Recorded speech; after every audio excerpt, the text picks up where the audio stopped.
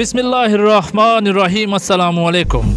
भारत दुनिया का वो वहद मुल्क है जो पूरी दुनिया में अपना मजाक बनवाने में पहले नंबर पर है। पाकिस्तान को मिटाने की धमकियां देने वाला भारत आए रोज कोई न कोई ऐसा कारनामा सर अंजाम देता है कि जिसकी वजह से उसे पूरी दुनिया की लान तान का सामना करना पड़ जाता है। चाहे वो चांद पर पहुंचने का भारतीय दावा हो या फिर अभिनंदन को हीरो बनाकर पेश करना हो, इन तमाम मामलात में भारत पूरी दुनिया में रुस्वा हुआ है। टेक्नोलॉजी का राह पलापने वाला भारत दिफाई टेक्नोलॉजी में किस कदर नाअहल है, इसका अंदाजा आप भारत के हालिया नाकाम एटमी मिसाइल तजर्बे से लगा सकते हैं। हमेशा की तरह भारत का एक और मिसाइल रास्ते में ही गिर गया और उसका ये तजर्बा बुरी तरह नाकाम हो गया। यही वजह है कि भारतीय मीडिया ये कहने पर मजबूर हो जाता है कि हमारे मिसाइल रास्ते में ही गिर जाते हैं। भारत को पाकिस्तान की नकल करना महंगा पड़ गया। पाकिस्तान ने चंद दिन पहले रात को टारगेट करने वाले मिसाइल का कामयाब तजर्बा किया था। इसकी नकल करते हुए भारत ने भी ऐसा करना चाहा, मगर वो कामयाब होने की बजाय पूरी दुनिया में मजाक बनकर रह गया।